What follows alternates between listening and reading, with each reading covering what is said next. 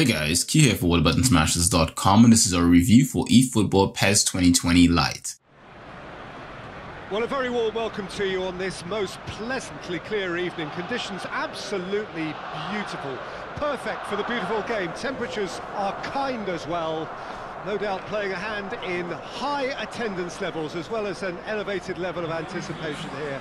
Surely this is the hot ticket going around in this neck of the woods. Last year I praised Konami for their generosity in My Club and PES 2019 Lite. This year I'm evaluating its sequel eFootball PES 2020 Lite to see how it stacks up. As with last year's version of the game, this is still a trimmed down version of PES with a strong focus on My Club. So as I've mentioned in previous years, if you're looking to play Master League and other single player modes, then this is not the version of the game for you. Those modes are available in the full price version of the game or currently through Xbox Game Pass for Xbox One users. If you're interested in learning about the full game, then check out our full review of it. If Master League is your interest, then you'd also want to check out our Master League dedicated review as well. Now, since My Club is the main focus of this version of the game, I'll jump directly into my analysis of that mode. Firstly, I just want to say My Club isn't as generous as it has been in previous years. Also, since it is an online only focus mode, I'd like to be transparent in that it is possible for it to improve or worsen depending on the aspirations of the publisher. Thus far, it seems to have been focused towards prioritizing the premium currency, My Club coins. Like in previous games, you can get 30 of these every few days as part of the game's login reward system. Once you have 100 coins, you can then purchase special agents which will grant you access to featured players and legends. Now keep in mind that this is part of a randomized system. You're not always guaranteed to get the player that you really want. In the previous game, you could purchase some of these using GP, the regular currency you earn from playing the game, but that's become a rare occurrence with this year's game. This stronger focus on My Club coins left a bad taste in my mouth because you have to purchase this currency. With it having a greater focus in this mode, I find it to be much closer to EA Games' FIFA Ultimate Team than it has ever been.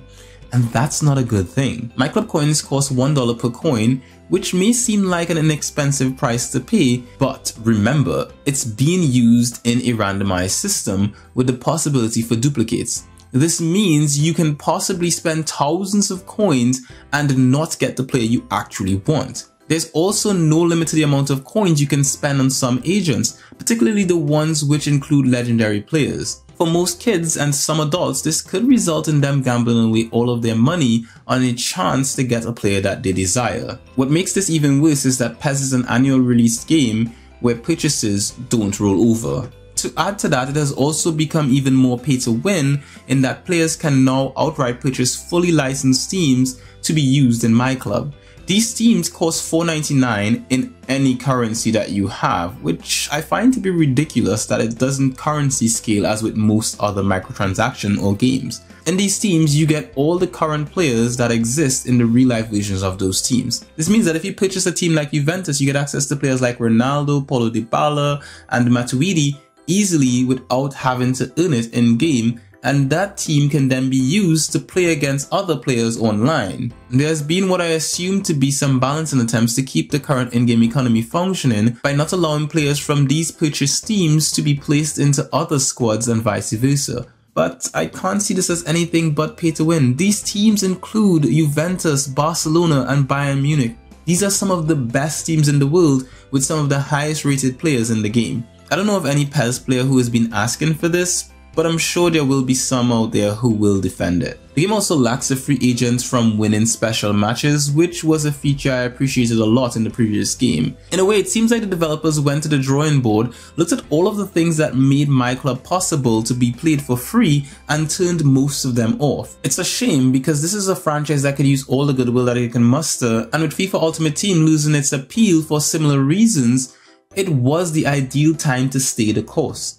Now, all that being said, the devs do seem to listen to the fan base and make adjustments in line with our interests. So if you play this game and mode, be vocal. Be very vocal via their Facebook page, facebook.com/PES.dev team. So with all the negative points out of the way, let's talk about the good stuff. The game is exactly the same as the main game for eFootball PES 2020. So that means all of the improvements to the dribbling, physics, and atmosphere created from what is easily the most authentic footballing experience to date. When actually playing the game, there is nothing that comes close. The The game is solid with impressive visuals which do a good job of emulating the real thing, especially when the new camera is in use. Online matchmaking is very similar to last year's game, and so is the netcode. As such, I've had a great experience in matches online, and a few of them has had some lag, but overall, it has been a mostly positive experience. eFootball PES 2020 Lite also comes with local multiplayer, all the online modes, and edit mode on the PC and PlayStation 4 versions of the game. In local multiplayer, you can access the following teams: FC Barcelona,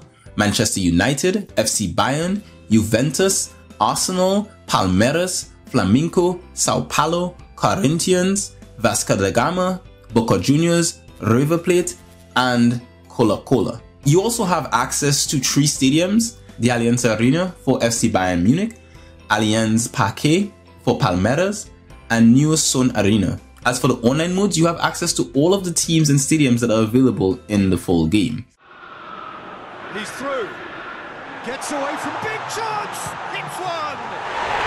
They've done it! Deep into injury time!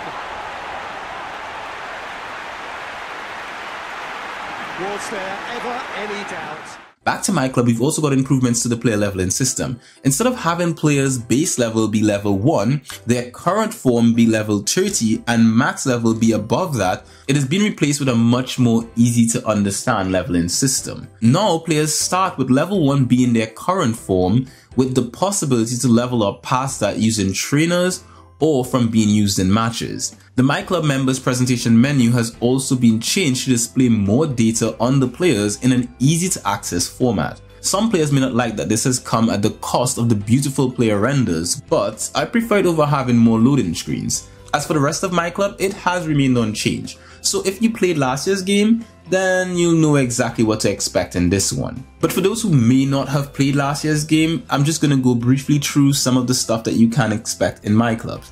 You can expect to be able to trade players if you have 3 duplicates. You can also train players to level them up, and you can also play multiplayer with and against your friends or against random people online. There's a lot more to the mode, but if you'd like to learn more about that, please check out my PES 2019 Lite review, where I go through all the details about the mode that have not changed in this year's version of the game. Lastly, I just want to take a moment to discuss Matchday. This mode seemed to have the most potential before launch, but I found myself not playing it much. This is due to it only being active for a very limited amount of time and the rewards not seeming worth it. That kind of sucks, because I was greatly looking forward to playing Matchday after experiencing it in Germany during Gamescom 2019.